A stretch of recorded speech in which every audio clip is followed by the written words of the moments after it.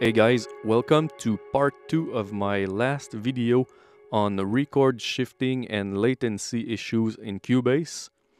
So the reason of this is because I found a way that is much faster and easier to calculate what will be the record shift value that you will input in this box to fix your shifting issues when recording in Cubase.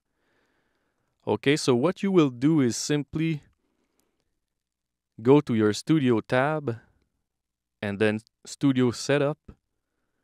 And now you can see that Cubase will give you the actual input and output latency that your audio interface is inducing. Okay? So take the Windows or whatever calculator you own and do simple maths by adding the input and output latency together. So watch this.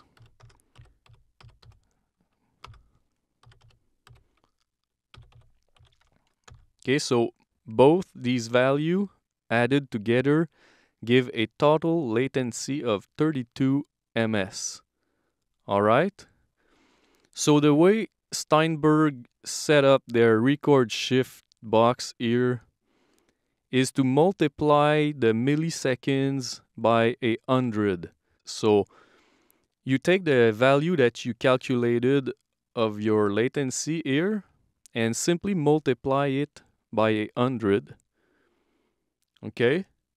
So this is why in my case here, you can see that here my original click track that I recorded straight in a line input of my audio interface, you can see that it's shifted in front. And so what I needed Cubase to do for me is to push this back in time to the starting point that is here exactly with the original sound source. Okay? So guess what? All you need to do is take the number you calculated here, decide if it is positive or negative. So in my case, because the audio is shifted before, I needed to do minus 32 ms times 100, and it gave me this number, which is the exact record shift that I need to make it straight to the point. All right? So let me recap.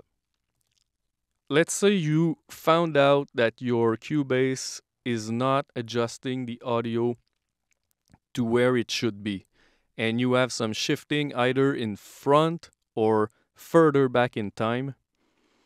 Well, you can go to your Studio tab, then Studio Setup, calculate the total amount of input latency with output latency, which will give you a total number in ms, milliseconds.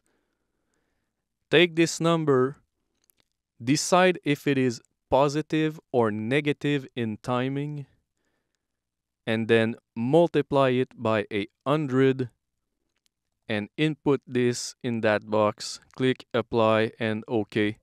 And when you will record now, it will be fine. All right? So thank you for watching the second part of this video.